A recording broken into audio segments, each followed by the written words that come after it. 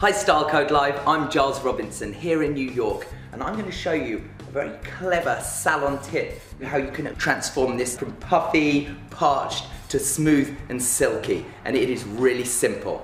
I'm going to take some of the 1 Minute Transformation styling cream and rub it in. It's packed full of humectants and avocado oil, so as soon as you run it through the hair, it's immediately absorbed, and then all you have to do is just brush it.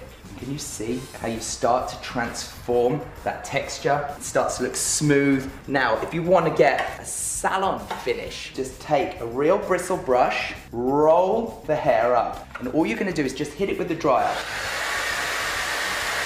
Just for about 10 or 15 seconds, just to really heat the hair up.